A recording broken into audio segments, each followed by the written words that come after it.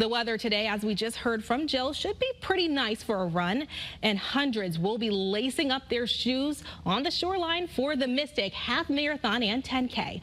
Channel 3's Dylan Fearon is live there as runners are warming up.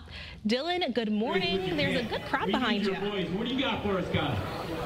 Aaliyah, good morning. We're less than 30 minutes from the start of the race. The energy is certainly building here in Olde Mistick Village. Now, to help about 1,000 runners get through this half marathon and 10K, there are specific pace groups and pacers to help these runners through the entire race. Mark Cerrone is one of the pacers today.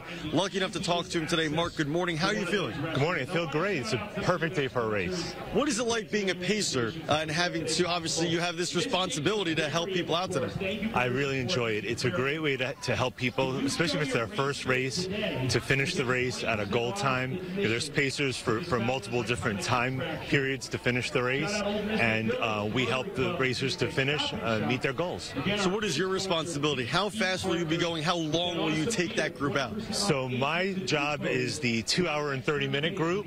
So we're going to finish the race at that time. So it's about an 11:37 pace. It's a comfortable pace for me, but for some people, especially if it's their first race, you know, it'll be a good pace to go at.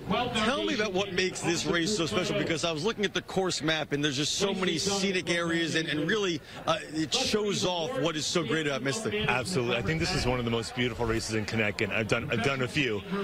The course is beautiful. It's not too hilly, and I think you get to sort of take in a lot of the views, especially if you're not from this area. It's a great way to kind of see Mistick.